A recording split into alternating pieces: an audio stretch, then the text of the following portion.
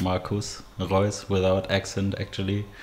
I'm from Wuppertal, Germany, which is a small town close to Cologne, and I'm living in Essen now.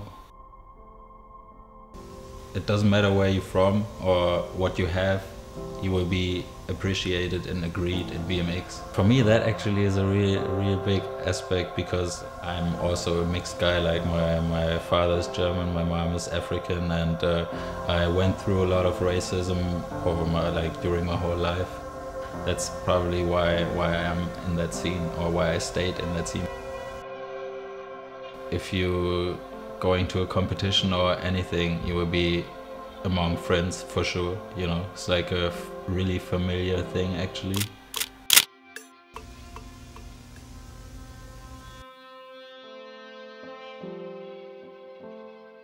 My mom is not a friend of tattooing. She actually hates it, so I never really tried before. I always was interested. I knew I can draw and stuff, but I didn't want to be the bad tattoo artist son of my mom.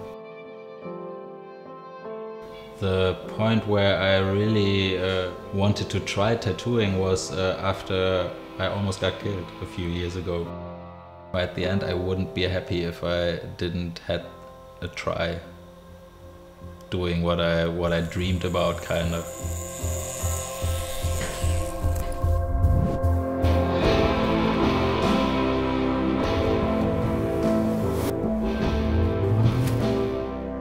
I never mentioned that I would be in that position ever.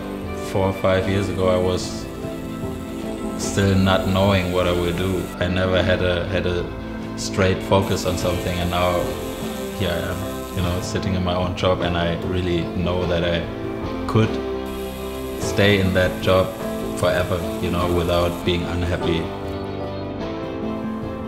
I really appreciate that people pick me out of, like, I don't know, a lot of tattoo artists being out there doing a really good job, you know, especially if it's a BMX tattoo, because it kind of shows me that he even appreciates my BMX riding and not only my tattooing, you know, like it's kind of connected.